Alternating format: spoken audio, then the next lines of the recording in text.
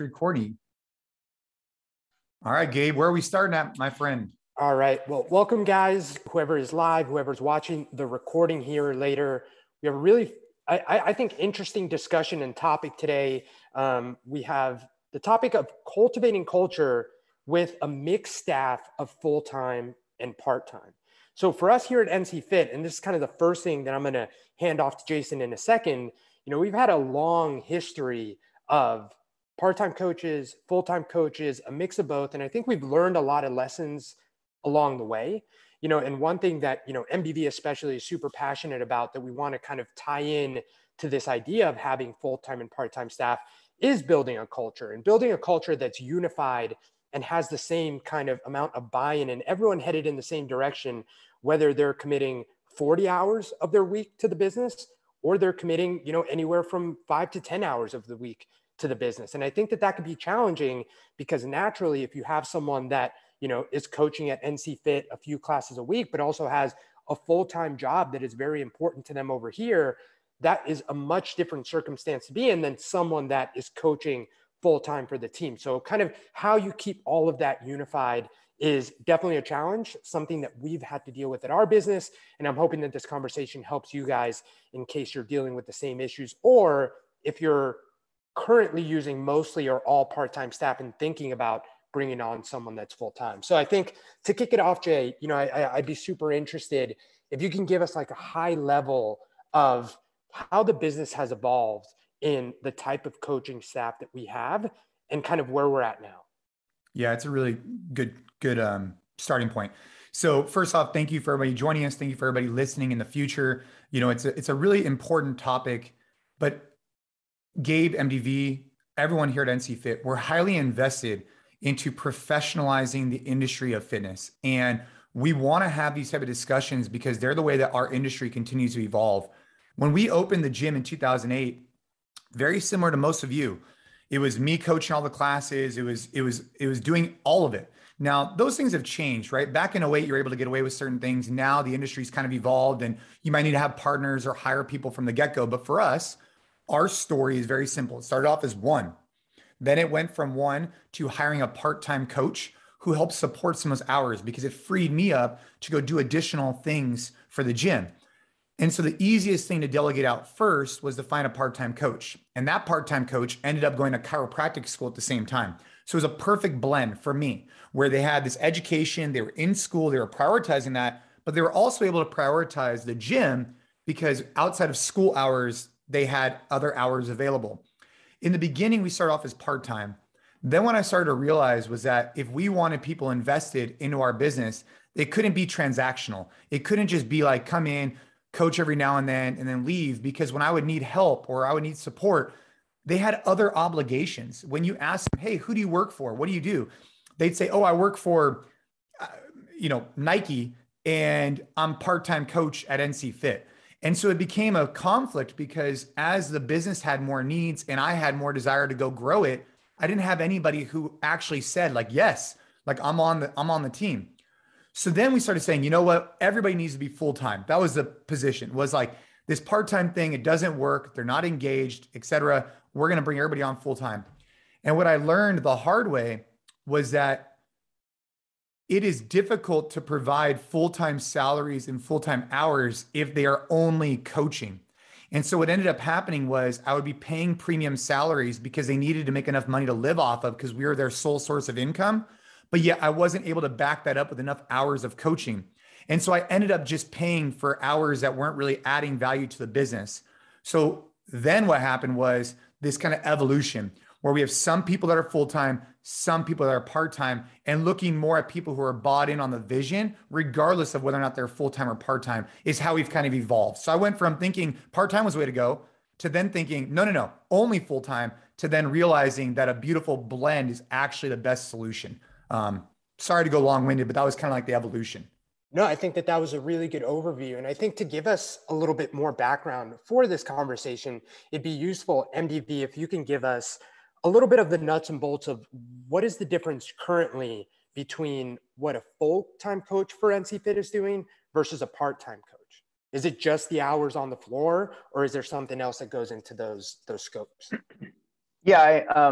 So before we get into that, I just think that the evolution of your business or the current state of your business really matters. And, you might be at a different state of your business, or you might have a single location, or you might have a smaller community or a smaller space, and you might not necessarily need full-time people or multiple full-time people. And I do believe that culture is agnostic of whether or not your staff is comprised of full-timers, part-timers, or the blend of the two. For us at NCFIT, the best way that we have found to get the job done for all the different things that we have to do and to run an optimal business operation and to give the level of service to not only our brick and mortar locations, but what we do through the NCFIT Collective, what we do on the NCFIT app, and a bunch of the other stuff that we do, including corporate wellness, is to have like Jason said, a beautiful blend of full-time and part-time people. And we'll get into how we establish culture regardless of what that blend looks like. But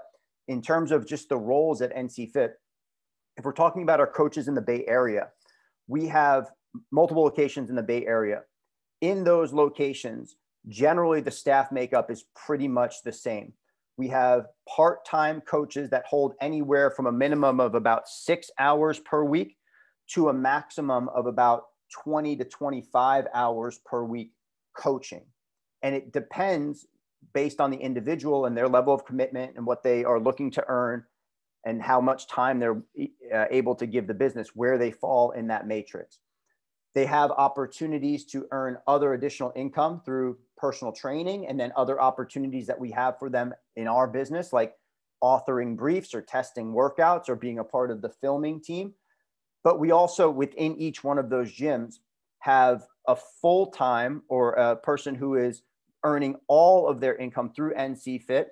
And that person is that facility's head coach. That head coach is responsible for all of the other coaches on their staff.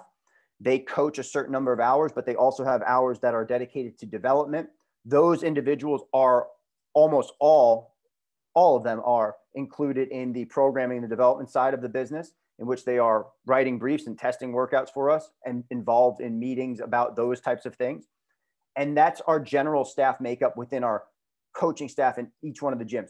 In the Bay Area, we also have one coaching director, and we're about to promote another coaching director into a role as well. Frankie Russo is our coaching director in the Bay Area. He coaches a certain amount of hours. It's a little smaller on the schedule for him. I think he's somewhere between like 10 and 12 hours a week right now, but he's available to cover classes if somebody part-time goes out. He takes a lot of responsibility for things on the coaching development side. He liaisons with me with building all of those different tools and resources that we're going to give to our coaches. He also plays a role, obviously, in our briefs and our programming and side of the business there. And the other individual who we're looking to promote, Emily, is going to take a little bit more of a role in programming development. And then eventually we'll split that role into kind of working hand in hand to be the coaching directors of NCFIT as a whole. Gabe, if I could just add in real quick, I do think one note that's important for everybody listening is that for us, when we think about full-time, we're thinking about people that make their income from NCFIT. That's pretty much their sole source of income. And when we break it down to a 40-hour work week, and MDV can correct me if I'm wrong here, but for the most part, we split it into 3 different categories: coaching hours, front desk or administrative support, and then briefing on our NCFIT Collective, which is our digital product. Is that a good way to describe it, MDV? Yeah, Matt Walker, who's our president and our operations manager, would have the most definitive answer there. But the threshold for us for full-time, I believe, is 30 hours per week. And then they can work up to 40 hours per week.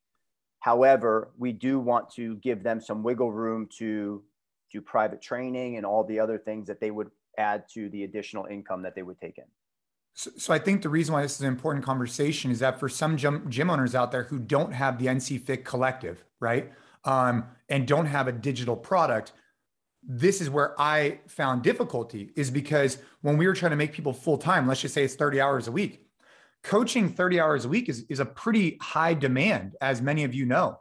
And so for us, if we could identify a way to have additional scope for those employees, whether it's, following up with new leads, administrative front desk, open gym hours, whatever it may be, those are additional ways to make part-timers kind of build into full-timers, which they also then unlock health benefits and things of that nature, which for a lot of people in our industry is very important. So those, for very few, I don't even think any of them, I don't think we have anybody who's full-time who only coaches class. They have additional scope, even if that's front desk or whatnot. Is that correct, MDV? Yeah, that's correct. And, there's a lot of different ways to slice and dice how you're going to compensate or you get your employees or people to earn the number of hours that they would need to earn to be fully committed to your business, if that's the goal. And, one of those ways is to have them coach a more modest amount of hours and then develop a personal training system within your business in which they can participate in, and they're reliant on that income to then supplement the coaching hours that they have. Because we all know that coaching 30 hours per week, you can do it. We've all done it, but it's not sustainable forever. And I don't think a lot of people want to do that. So having those next step evolutions, whether or not that means, hey, we have this personal training option that's available, or we have this individual design option that's available that you can work virtually through, or we have other opportunities within our business. Our business is more mature where we have multiple locations. We need oversight managers. We need people who manage the digital operation or the corporate operation. There's many ways to slice and dice to create bigger opportunities if that's a goal for you, but it doesn't always have to be for everybody. So before we move on, I'm getting the real-time back channel from our president, Matt Walker. So just to confirm, yes, the full-time commitment is an average of 30 plus hours weekly. And he wanted to clarify that regardless of full-time or part-time, all our coaches are compensated in 3 distinct ways: administrative, so that would be like front desk hours; coaching, which is inclusive of anyone that's doing programs, session plans, or on the filming team; and then personal training. So those are kind of the 3 different, payment, at different rates that our coaches will get, regardless of if they're full-time and part-time. So I just wanted to clarify that for anyone that had that question. So thank you to Matt. I think that one thing that MDV pointed out when he was, before we got into like the specifics of full-time, part-time, is the fact that culture is agnostic of that. And I think that that's super important, because we can circle back, towards the end of this webinar on, kind of how we feel about where people should try and take their teams, and if there is one version that's better than the other. But setting that aside, what we wanted to talk about today is building culture, because it's so important, right? It's so important to have a team that's headed in the right direction and understands what the culture of the business is, what the culture of the brand is, and kind of amplifies that. So what are some of, and MDV, I'll hand this off to you first, what are some of the things that we've learned, both by doing them right or doing them wrong, that have helped us, build a strong culture, which, admittedly, we haven't always had, right? Like it's not like the perfect strong culture happened overnight, it happens over time. So what are some of the lessons we've learned along the way with this mixed team of full-time, part-time?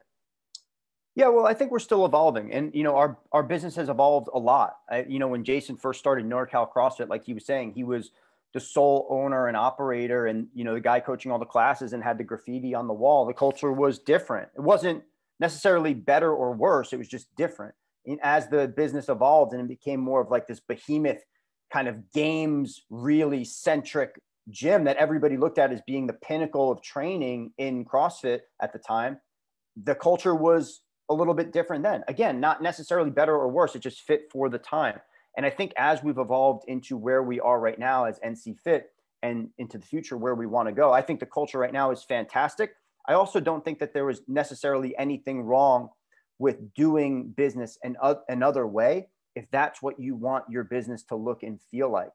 And I think in terms of like having an understanding of where you're at culturally, you do have to look at your team and your business and your goals, and you have to have an understanding of like, all right, how do I transmit what I want this to be to those people in the most efficient way? Because it's very different. It's a little different if you're working with part-time staff versus full-time staff. And I think that's really like the meat and potatoes of the staffing discussion when it comes to culture, is like, how do you transmit the things that you want to do to all those different people who have a lot of different things going on in their life?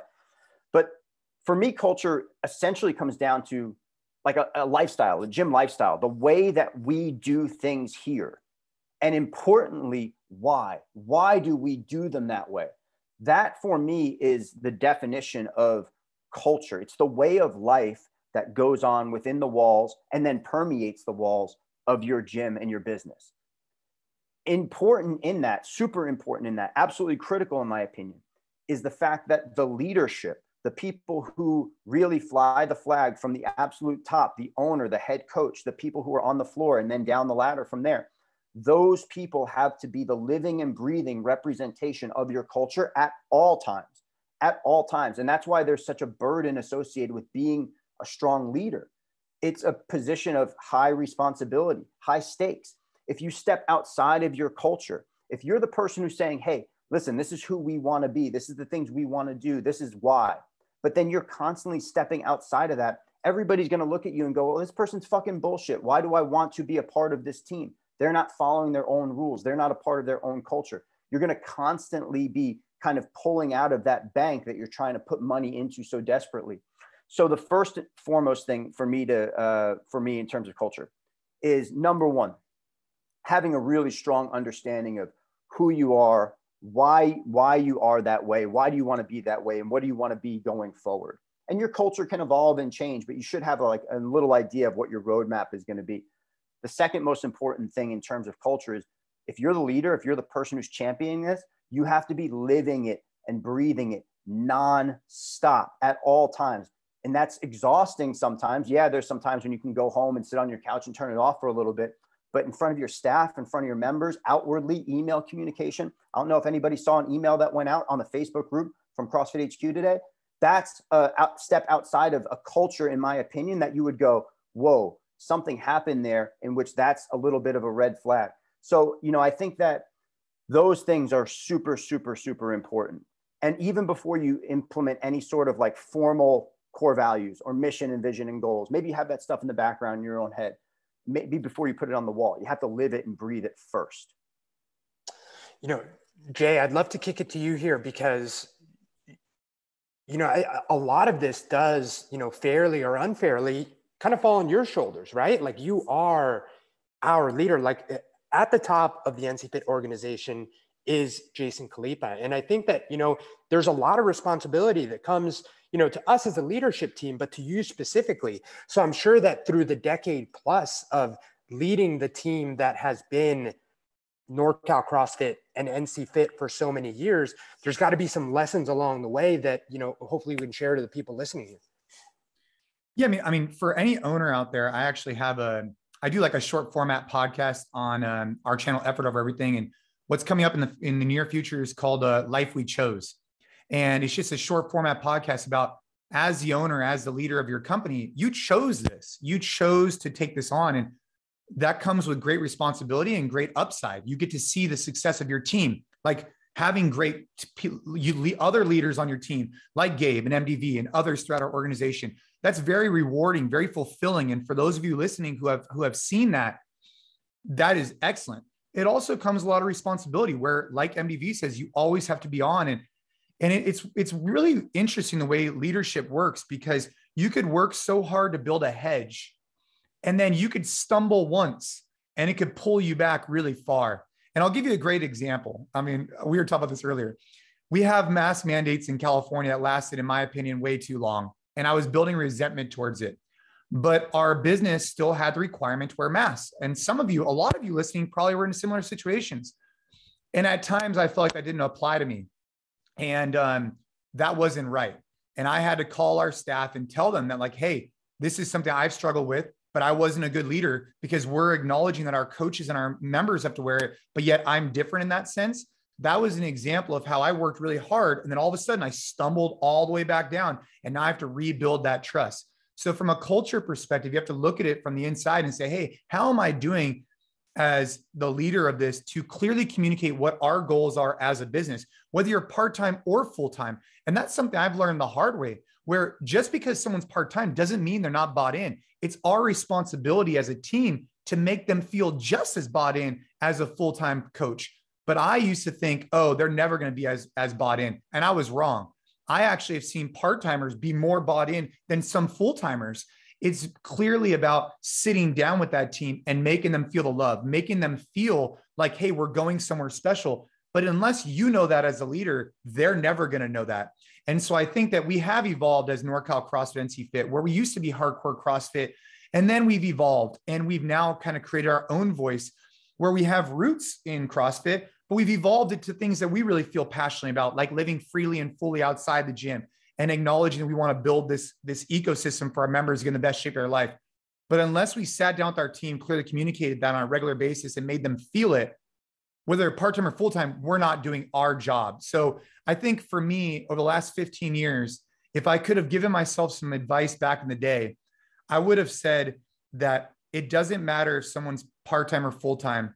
They need to feel like they have growth opportunity within your organization, and they need to feel like they're doing something that is meaningful work. Because let's face it, people don't get into the fitness space to make $1 million. People get into the fitness space to make a life-changing experience on our members.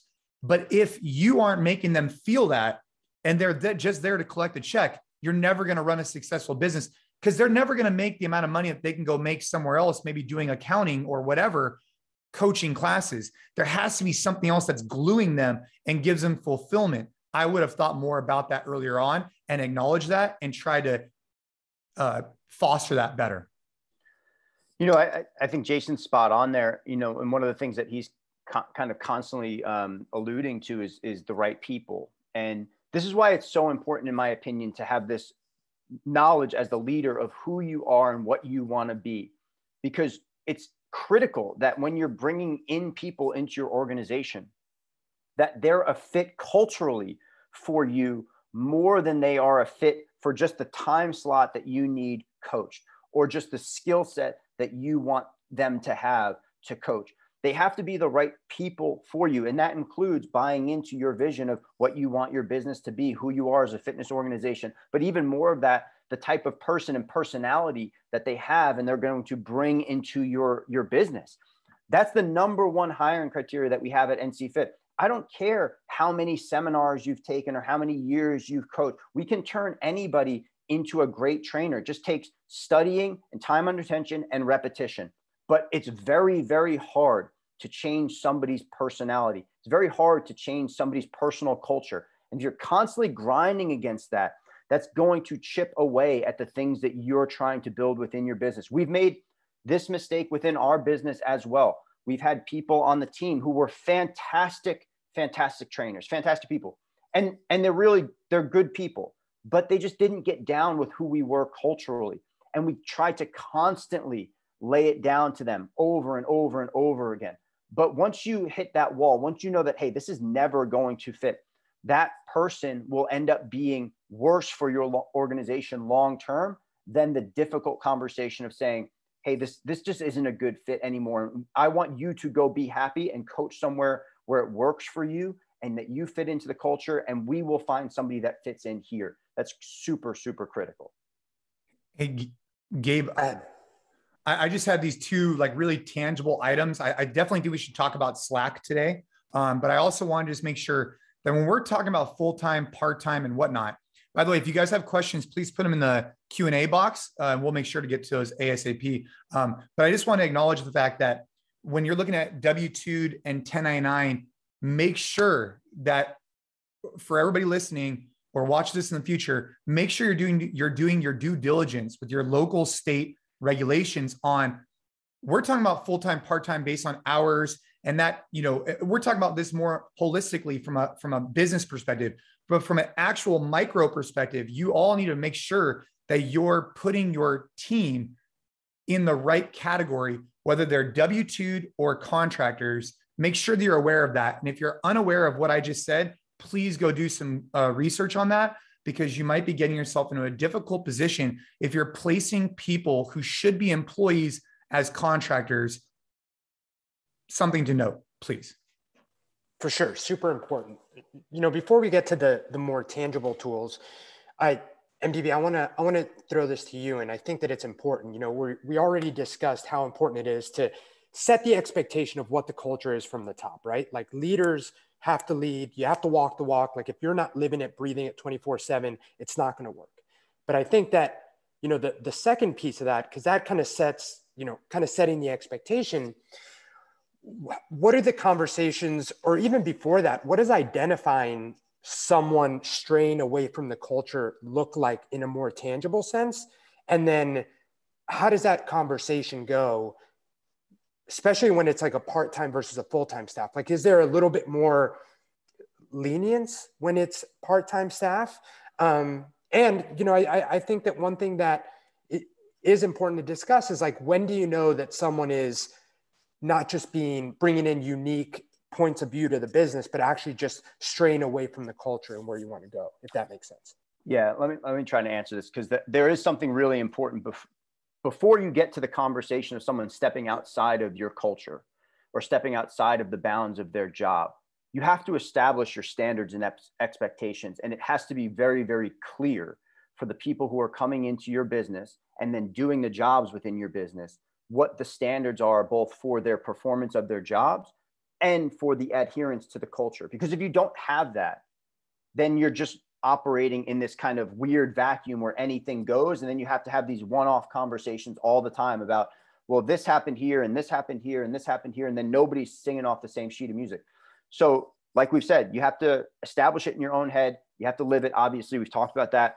But then when you're bringing people into the organization, everything from your job postings and your job descriptions to your standards for performance or your coach performance or your coach manual, all those things need to be memorialized, in my opinion, and transmitted over to those people so that they know and understand what their performance needs to be, and then what outside of that performance goes and doesn't go.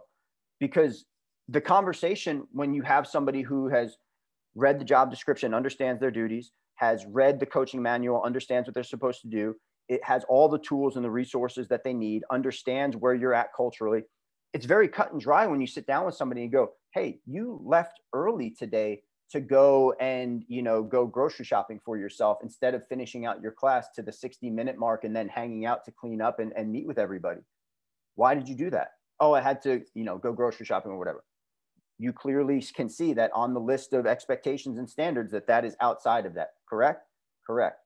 Can you rectify this going forward to make sure it doesn't happen again? Yes, I can. Okay, good. We'll watch this over the next 30 days and we'll see if it happens again. Those conversations it's very straightforward. There's no like, oh, well, I didn't know that wasn't a rule kind of stuff. That's why it's so important to have standards and expectations. Even before you get to the tools, I get fired up about this. This is my most passionate thing that I do at NCFIT. Before you get to the tools. I can't tell. Yeah.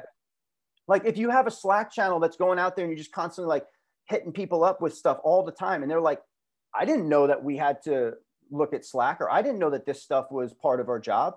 It's not going to matter at all. So before you get to the real formal stuff all the way down the road, you have to follow that sequence. You have to have those standards and expectations. If you want your coaches to be responsible to the Slack channel, you have to let them know, hey, we are going to communicate as a team through Slack. We're not using text messages. We don't use group or company-wide emails anymore. If you have something that needs to be transmitted important, use Slack. If you don't get the answer that you need through Slack, call these people. Very clear. Outside of that, no go. So that's why standards and expectations are so important. And I think that answers the question, Gabe, of like when somebody steps outside of the culture, that's how you have the conversation. And if you don't have that in front of you, then it's a much more emotional conversation.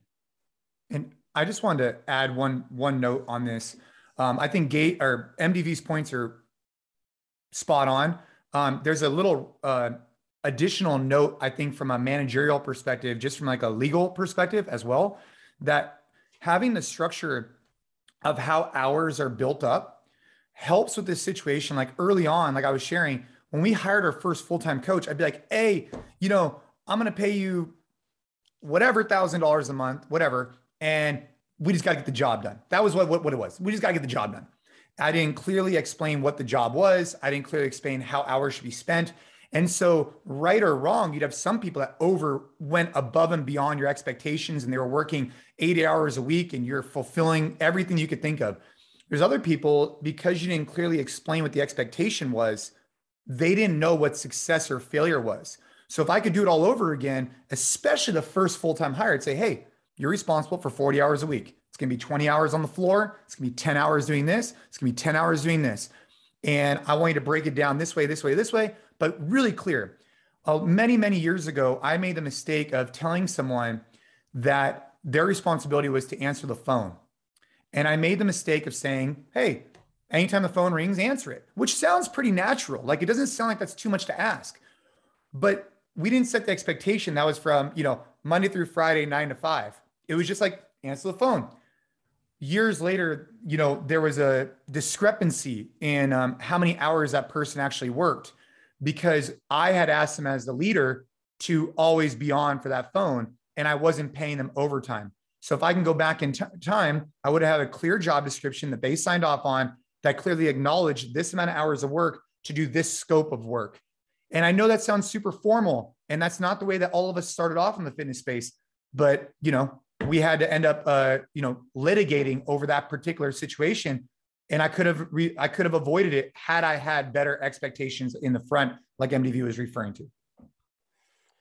Another thing that, in MDV, you actually brought this up in our leadership group Slack channel, and you just brought it up now. And it's this idea of how everything that we put out as an organization should clearly communicate the culture and therefore attract the right person.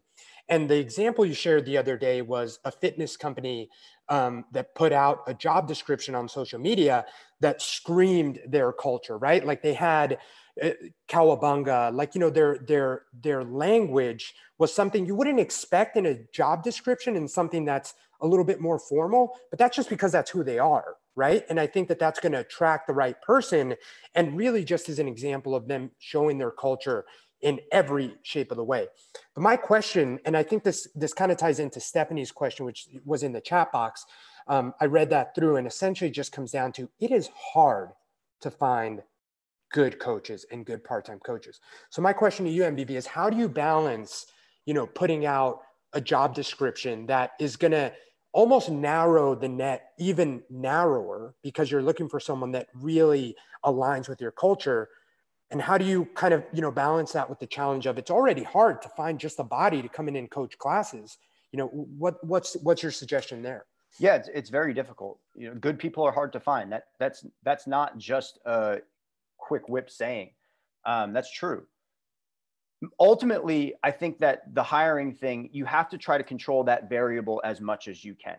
And the few ways that you can do that is, number one, you have to try to retain the good people that you have by providing them compensation and fulfillment. And those can be through challenging them at work, or giving them new responsibilities, or continuously giving them opportunities to make more money, or to give them raises. But those two levers have to be being kind of pulled in sequence, not both at the same time all the time, but you have to be thinking about those two things. And Stu Brower, one of our good friends, talks a lot about that. Those are the two things that you have to consider when you're looking at an employee: their compensation and their fulfillment. And it's a little bit different for somebody who's full-time, their age, their gender, all those things matter, or part-time, full-time, and all those things matter in terms of what those levers that you're going to pull for that person. So that's one thing, having that open and honest discussion with people, and being aware of what are the actual routes that people take within your business, and understanding the life cycle of coaches within your business, because you might have an opportunity to bring on somebody full-time within your business, but you don't have that next level opportunity for them. That's okay. Maybe they have the opportunity to make money through personal training and blah, blah, blah. But there might be people who get into that role who reach a natural life cycle where they go, I need to look for something else. It's much more productive to have an honest conversation with that person. Be like, hey, what we found is that like 2 to 3 years in this role is about the average amount of time. And then at that point, maybe we can sit down and have a discussion. Maybe the business has evolved and we're in a different place than we were, or it might be an opportunity for you to go and take your talents elsewhere. But at least having that understanding for you, you can be like, oh, wow, this person's been in the role for 1.5 years. I probably have to start thinking about or talking to them about where they're at. And hopefully you don't wait 1.5 years to talk to your employees. But having that understanding of knowing the life cycle is really, really critical. The other thing is controlling the variable as much as you can internally. And I really am a big believer in this. And at NCFIT, we have an intern program. We haven't always had interns rocketing through the program, but we're re-jump starting that program. We're going to have 2 interns moving through it simultaneously right now. And that's really critical because we're trying to develop people internally, people who have an interest, who have buy-in, who are already within our walls. And sometimes that's hard to take somebody who's a member and then transmit them over to a staff member. whole nother set of considerations there. But ultimately, I think you can be very successful in that. You have people who have already bought into what you do. They already know the culture. They already love you and they love the gym. They might have other opportunities in which they're already making money, or maybe they're, the non-primary earner in their household. And you're able to then develop that person into the type of coach that you'd want to have on the floor. So having that going for you is another way to control the variable. But ultimately, yeah, it's really hard sometimes to find good staff if you're just kind of putting out the Facebook ads and the stuff like that to find people. I would caution against just getting whoever you can to cover the classes. You have to sometimes put it on yourself. When I was living in the Bay Area, I would step up and coach classes. I know Jason has stepped up and coached a lot of classes.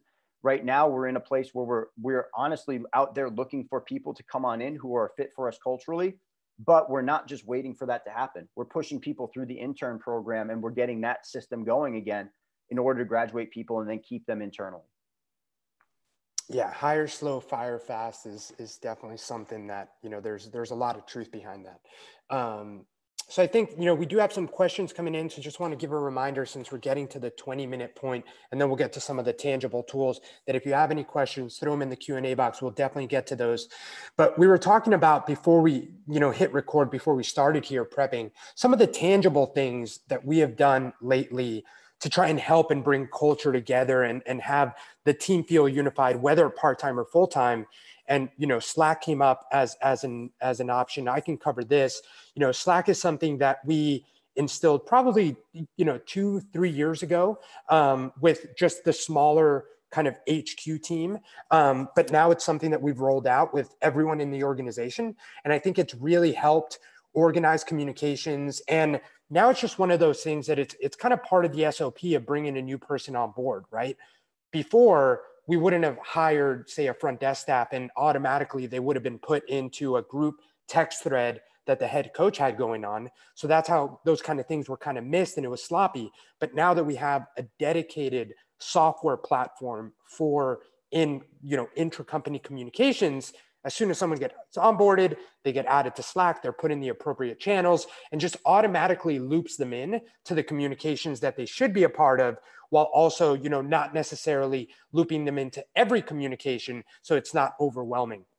And I think that one really cool thing about Slack is that, there's the random channel, for example, right? Like, there's a place that's also for work-related chatter, in that it's only the team that sees it, but it's not for like company updates and stuff like that. Like, we post birthdays. I posted the picture of Jason, who visited Texas the other day. And I think that it's really important to have a central location like that, where people can feel unified, even though some of us aren't in the Bay Area anymore. And there are some Bay Area coaches that coach in one location, not the other, who may never see some of the people that are in that location. So that's been a huge tool for us that's been very helpful.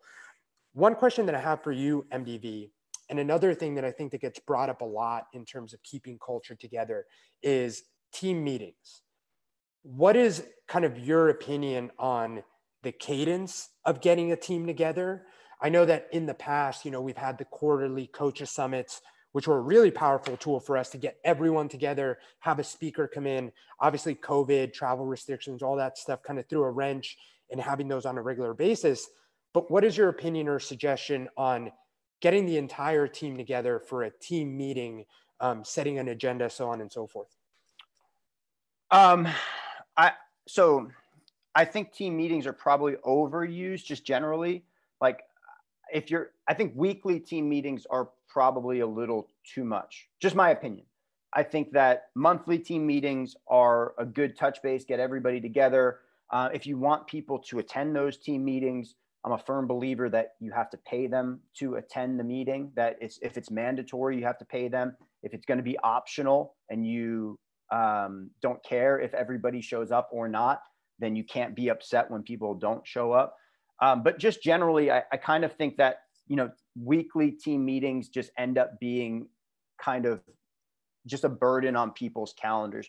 Generally you're dealing with people who have a lot of things going on. They're either coaching a pretty full schedule. If they're a full-timer, they got a lot of stuff that they're already doing. Maybe they have a family outside. Maybe they got school outside. They got to do that stuff as well. And if you're a part-timer, you probably have other things going on. Maybe you have another job, maybe you got a family, maybe you got other commitments that you have to adhere to. And trying to keep something weekly where you're anticipating or expecting everybody to come together at one time is very, very difficult. If you want to run a team meeting, the best way in my opinion, to do it is either monthly or quarterly, and then have it set in the calendar well enough in advance where you set reminders out, where you tell people, hey, this is going to be our mandatory monthly time, mandatory meeting. You're going to get paid to be here. This is part of your job. You have to make time for it. If you can't make time for it, please email me or discuss with me and let me know so that we have clarity over why you're not there. But yeah, that's kind of my opinion on team meetings. Jason, anything you wanted to add? No, I mean, I'd like to discuss a few of these topics that I'm seeing come up in the chat, if that's okay with you. Yeah. I'll start going through them, and don't check off any of the Q&As this time because you're going to throw me off. I will not check off any of the Q&A. I wanted to address the Connie, is that good? Yeah. So Connie has two questions. So I'll read them both, and then I'll let you answer them, Jay. So how to get a coach to buy in when you're rolling out changes that they don't like. I think that's a really big one. And we see it a lot with the collective when gyms bring in a new programming, especially when there's a coach on staff that was previously in charge of programming. So obviously there tends to be a rift there. So why don't you take that one first, Jay? Yeah. So I think, look, it starts off with if you have buy-in. So we'll speak on Connie in particular. How do you get coach buy-in to roll out changes? Well, if you're not buy-in, that's problem number one. So I'll use Slack as an example. Slack was a tool that Gabe really wanted to champion. He did. And he championed it hard. And it took me many months to come around to it because I thought it was terrible. And so for anybody who's interested in looking at Slack, it is terrible until it's amazing. So it's a very difficult software to understand until you get it. And once you get it, it's exceptional for business. And I would highly recommend it. But I wasn't Gabe was bought in, so then I got bought in. But if I wasn't as bought in, the team would just fail. And we've seen this time and time again. Number one is you have to be steadfast in your conviction that this is what's best for the business moving forward. And you're going to get people who are going to talk about it. And this goes for all kinds of things.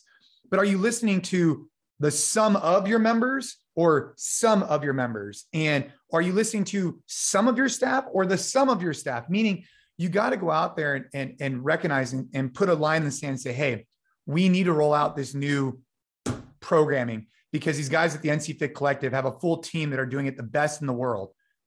And once you make that decision, you need to be really adamant about it, because if they see any even small fraction of maybe kind of waffling, they're going to not feel as confident as well. So make sure that before you do anything, make sure you're bought in, clearly communicate with your team the why behind it, and then move forward. Those are the two things I think are really, really important with that. You're bought in and you explain the why. And every time we've done anything from rate increases to you name it, those have been the critical factors.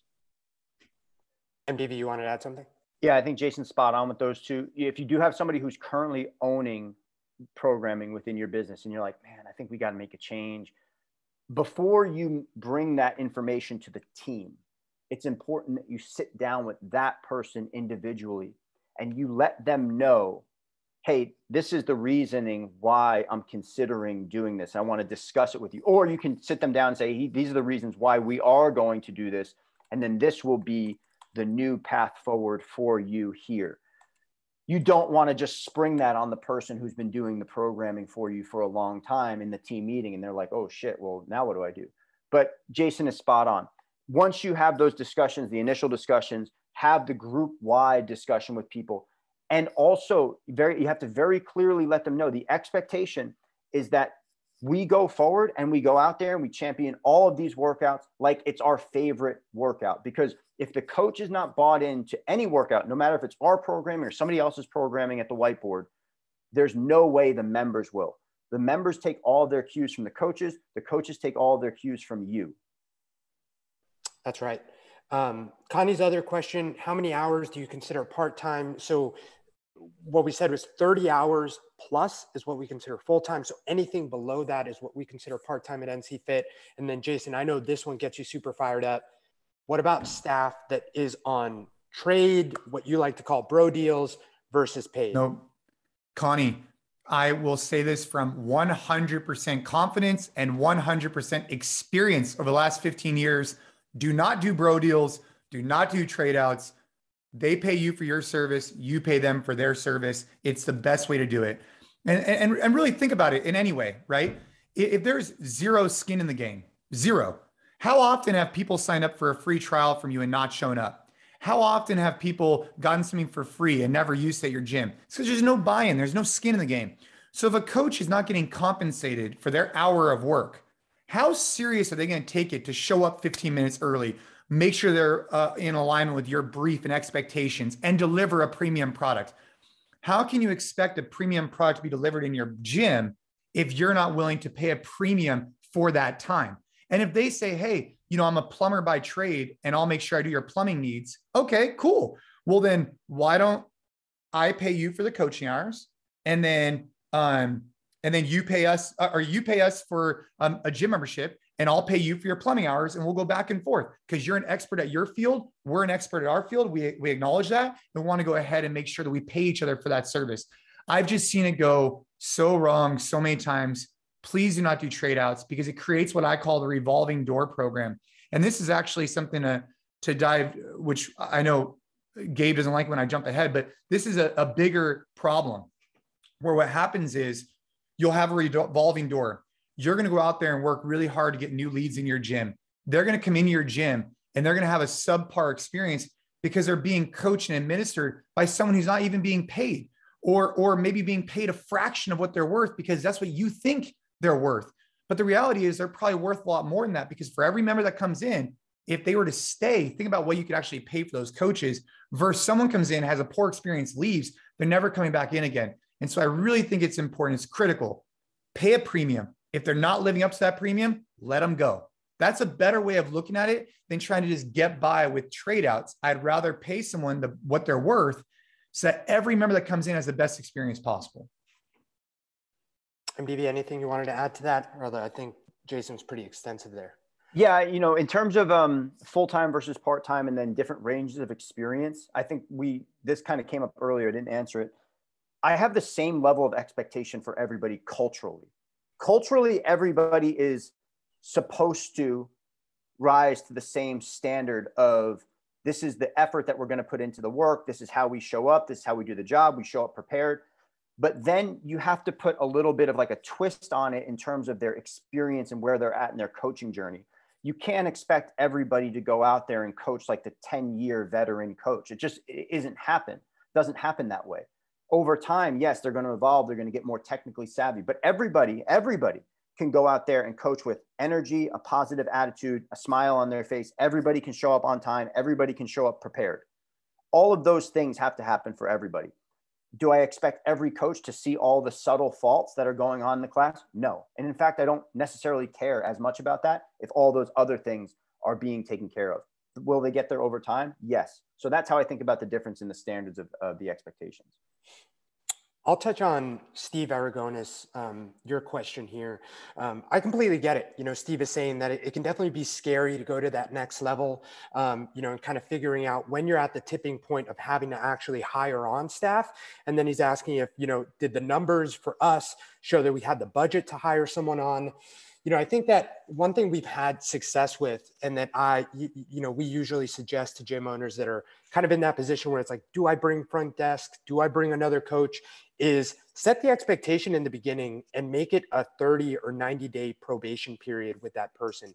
Because in 30 to 90 days, you should know if what you're investing in that new position is bringing a favorable ROI to the business. And the way that works is if you're taking coaching hours off of your schedule as the owner, that doesn't mean that you're now going to have just more free time. That should mean that you're reinvesting that time into sales, marketing, something else that's going to bring more value to the business than you as the owner operator spending time on the floor.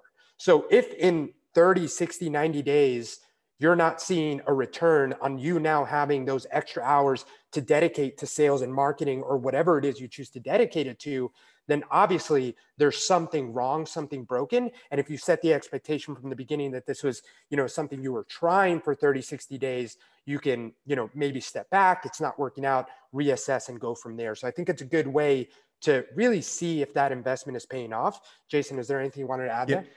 I mean, so Steve, I've been there. It's a really scary time. It is really scary. Every time we've made big hires that were expensive, it was always scary for me.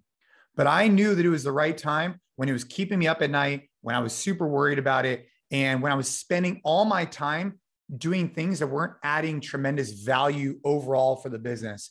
And every time you make a decision to make a big hire, you're never going to be able to afford a good coach if you don't just afford a good coach. Meaning it'll just keep, if you've been in the same cycle, same revenue, same membership base for the last year, there needs to be a time where you need to say, okay, well, what I'm currently doing isn't working because it's not creating sustainability for my lifestyle.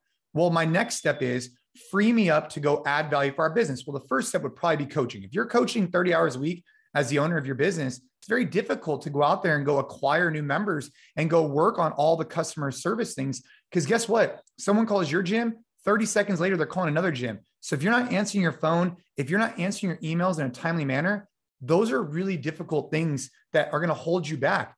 First step is go hire an amazing coach to free you up to get back to emails in a timely manner. And I guarantee you, you'll see a huge difference in 60, 90 days. If you don't, then make a shift again. It's a scary time. You got to recognize you can't keep doing the same thing you're doing. If it's not working for you today, there needs to be some type of change administered. A question from Hector here, and then we'll move to the ones in the actual Q&A box.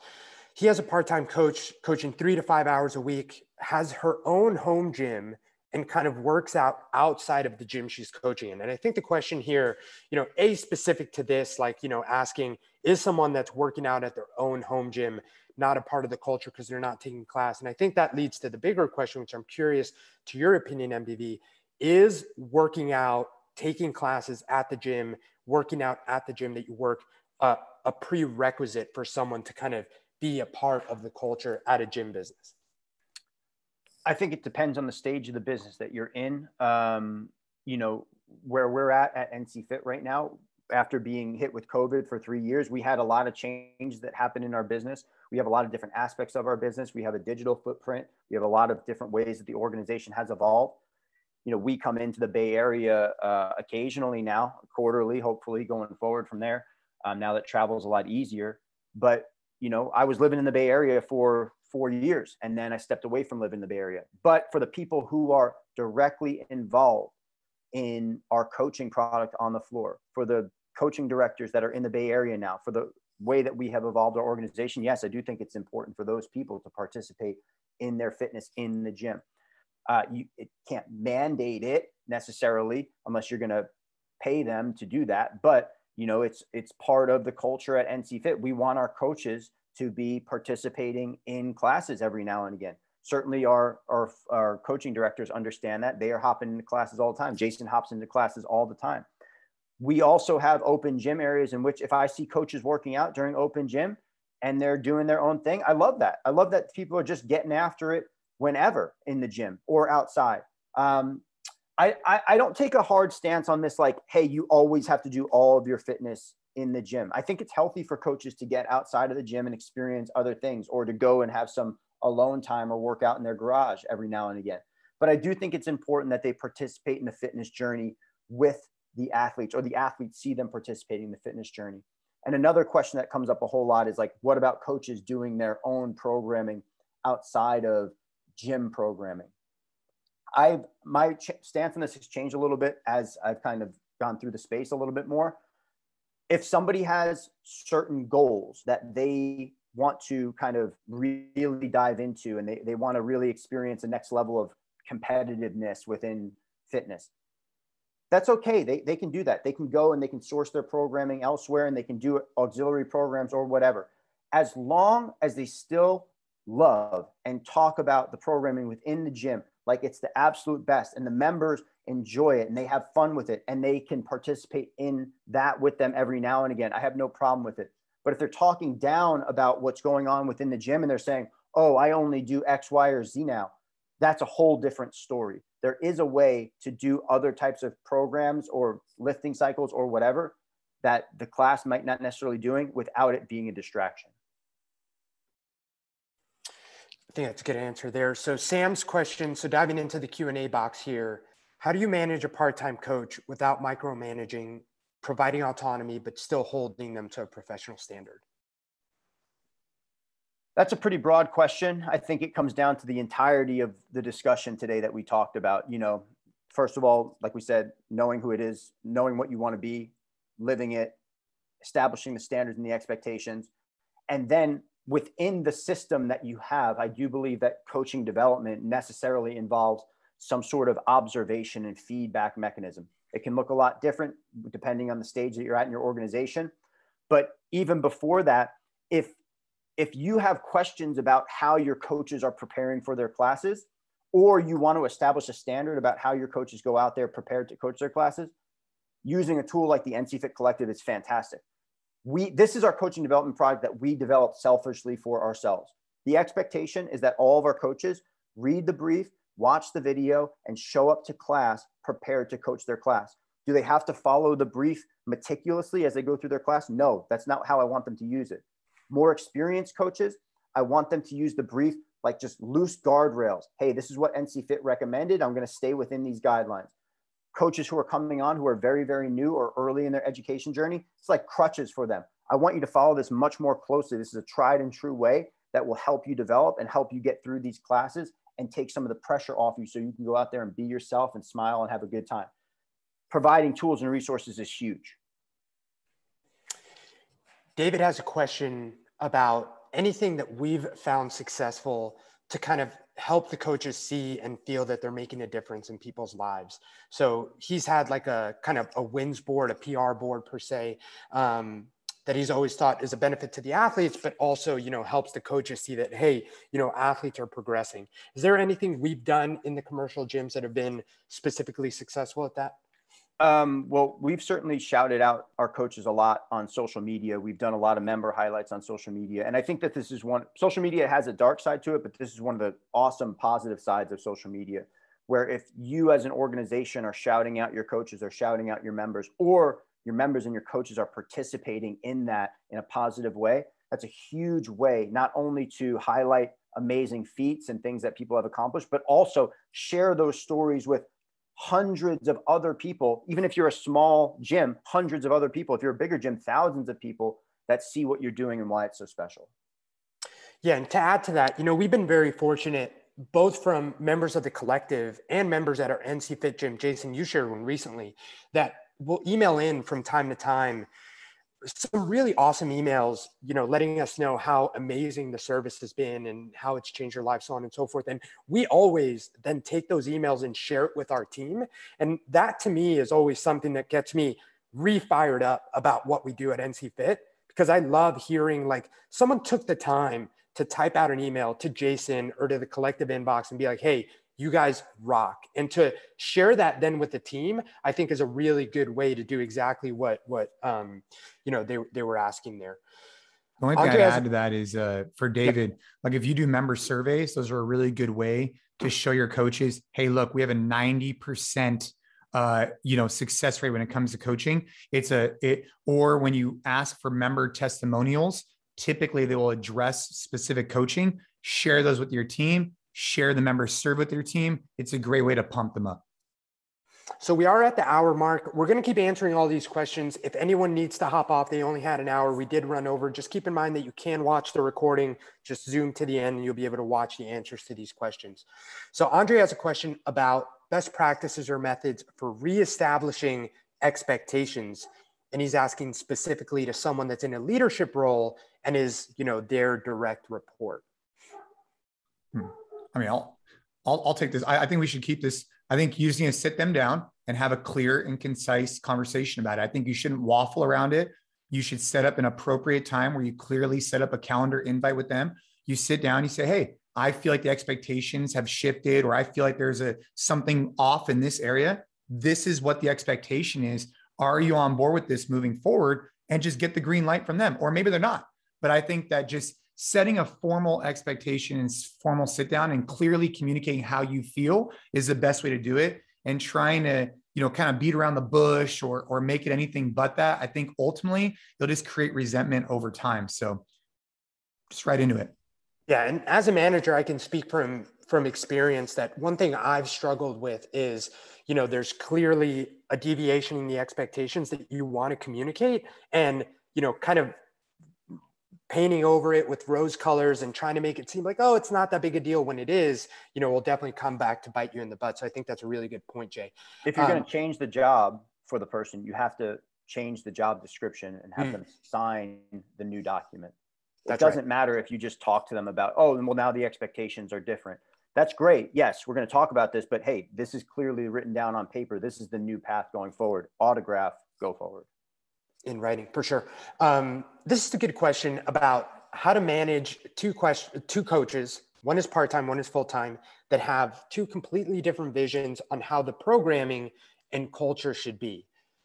This could potentially lead to toxic, staff environment. He does say that, or he or she does say that both are an assets to the business. How would you handle that, Jay, or MDV? I would say which one aligns with your vision, and so if they have two different perspectives, well, which one is right? It's ultimately the one that you align with.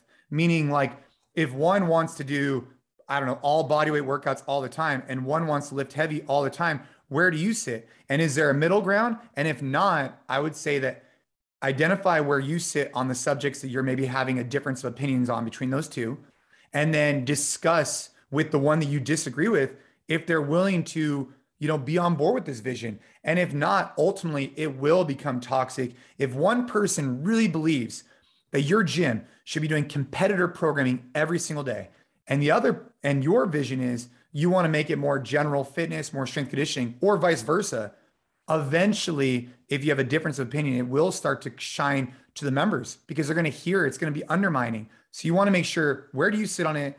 How do you communicate that? And then ultimately, if you have a difference of opinion, you might need to part ways or find some type of middle ground. Where do we fall on in terms of, and I'm assuming that what Manuel is asking here is, open gym. What do we think about having open gym hours? I know that some people even do 24/7 access to open gym. And his follow-up question there is, how do you control the training that clients are doing? Go ahead, MDB. We got to go back to the last question really quickly, because go ahead. It doesn't matter what the coach's vision for what the programming should be within your gym. It doesn't fucking matter at all. It has to be what your vision is you're the business owner. You're the person who's responsible. Ultimately, it's your name on the lease. It's not the coach's name on the lease. So you have to set it. And this is what Jason said. You have to set it and they have to follow it. That's what matters most. It doesn't matter what their vision is for how the programming should be. It has to be your vision. You want them to share in that. You want them to buy into that. But Jason's spot on. If somebody's going to buck the trend, you have to remedy that super, super quick. I'm sorry. What was the more recent question? It was just thoughts on open gym and how do you control the training of clients within that model? It can be done a number of different ways. There's gyms out there who run open gym 24 hours a day. There's gyms out there that don't run open gym at all. We run open gym if we have space that is not being occupied in class for classes during operation hours. We don't have non-operation hours open gym. And the expectation is that when athletes come on in and participate in open gym, they sign up for the open gym session. They do whatever workout or whatever thing that needs to be done there. It's staffed by a staff member or a front desk member, and that they are participating in fitness in a relatively safe manner, and they clean up their stuff after they're done. Hector has a question about coaching evaluations, specifically for a veteran coach that's been doing it for 3+ years. MDB, correct me if I'm wrong, but I know that we have in the past done our PADRs or coaches evaluations twice or 3 times a year. And I don't think that necessarily changes based on how experienced the coach is, correct? No, everybody gets evaluated at the same time and cadence as everybody else. And this idea that veteran coaches don't need to be evaluated or given feedback is nonsense. that would show me that that person has a more amateur mindset than anything else, if they're not open to feedback about their coaching. So everybody gets evaluated. Everybody should be open to feedback. The things that you might look for in a more experienced coach are going to be very different than the things you might look for in a more beginner coach, but everybody gets evaluated. Steve has a question about, if we A/B test things that we introduce to the business gym, offerings, products, process, technology like Slack, and if so, for how long? I don't think that we necessarily A/B test everything, and that, we didn't have a part of the team that used Slack and a part of the team that didn't, or a part of, the gyms that have a certain program or don't.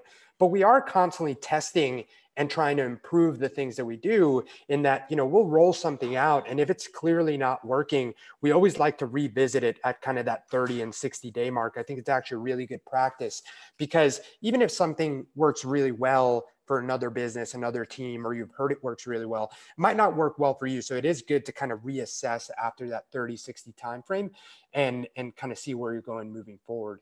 And then we're coming up on our last two questions. So Mitchell asks, Jason, you mentioned being scared or nervous when making a big step for a big hire. 100% agrees. What steps do you take when evaluating if a decision is right? Uncertainty, insecure, essentially, what steps do you take to create clarity in your decisions? Yeah. So Mitchell, good question. Not sure why you're using Ashley's account, but yeah, Mitchell, good question. And I would say that, over the years, we've made some large investments in people, and we've made large investments in spaces. And if I could advise myself, I would say that when the situations turned out the best, it's the times when I took our time the most, but knew that it was the right decision. I just didn't know if we could afford it. So I don't know how to answer this without saying that every single time we made a major investment in a people, it was because I hit my breaking point and I could no longer do it anymore. I was so freaked out, so overwhelmed, so just whatever, that I had to get help. Those were like the major hurdles, right? And if you've gone through that in your business, you know what I'm talking about. You're staying up at night thinking about your finances. That's probably a good time to hire someone to help you. Or you need to get growth, but you don't have any more time in the day. Maybe you need to help somebody with sales or whatever these examples are.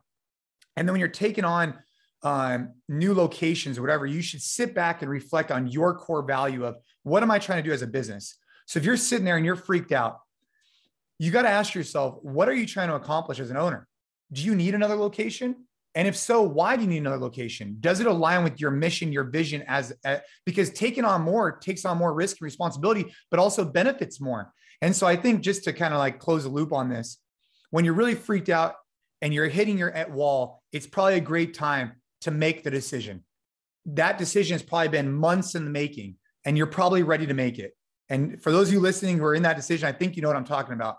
And then if you go take on additional risk, like new locations, hire new people, you got to recognize, like, this is what you chose. You chose this journey as an owner. You chose to sign this lease. And so make sure that you're making that decision with a clear, conservative mind. And once you make it, be all in on it.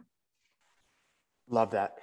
Coming up on our last question, really appreciate the 30 attendees that have stuck it with us here. So how do you handle it when a full-time loses motivation because they're starting to get frustrated that the part-time coaches aren't showing the same effort for work for the gym as the full-time staff? And then I think the second part of the question, I'm going to try and just kind of break it down, is then how do you make sure that then the coaches that are frustrated aren't kind of passing down that frustration to the members? Well, I think some of this comes back to having really clear expectations for what the job is and what the culture is at your gym, and the staff members understanding that. So, there will necessarily be a little bit of a difference between what a full-time person can participate in and do, and what a part-time person can participate and should participate and do as well. And I also think recognizing that is important. If you have misaligned expectations, you're going to be frustrated, right? Like if you're expecting that a part-time staff member is going to stay after for an hour after their class is done to do everything that needs to be done to get the gym back in shape, well, unless that's the clearly defined expectation, unless they're being paid for that, then no, there's probably no way in the world that they're going to be doing that. So I think you have to take a hard look in the mirror and look and go, hey, have I set up the right systems and process here to make sure that my staff members understand and clearly know their roles and responsibilities and their expectations? And do they know what the entire staff is responsible for? That would be my first look there. And then also just giving the full-time people the understanding that, yeah, like, hey, you are a bit more committed here. That's part and parcel of the role. And you can guide these people along a better path versus getting frustrated with them. You can also guide them and help them see that there might be a better way to do things. That's just my opinion on it. No, I think that's a great answer, MDV. I appreciate it. All right. Well, we went over a little bit, but I'm super fired up that we got so many questions towards the tail end of that one. I think that, it goes to show that this was an important discussion and a lot to unpack here. MDV, Jason, thank you guys again. Thank you everyone that joined us and everyone that watches this recording later on. Excited for whatever we're going to bring on the webinar next month. Jason, do you want to close us off with anything? Yeah. I just want to close off with this. Stephanie says that they've been burned by the last 2 hires. They did everything right. Everything was right, but then both of them left without a 2-week notice and just dropped off.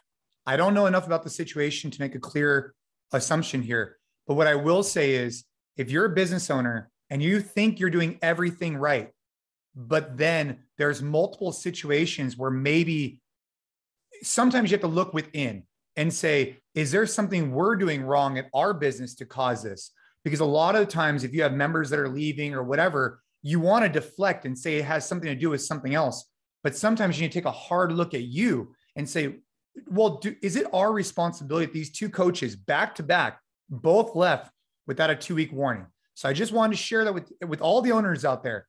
Take a hard look sometimes, because if you see repeated situations, it might not be them. It might be you. And also, for anybody listening, if you haven't checked out the NCFIT Collective, it's the world's best session plans and programming. Make sure to check it out. It's done by all of us here at NCFIT, and we're a proud part of it. And thank you for joining us on the webinar today. Awesome. Thank you, guys.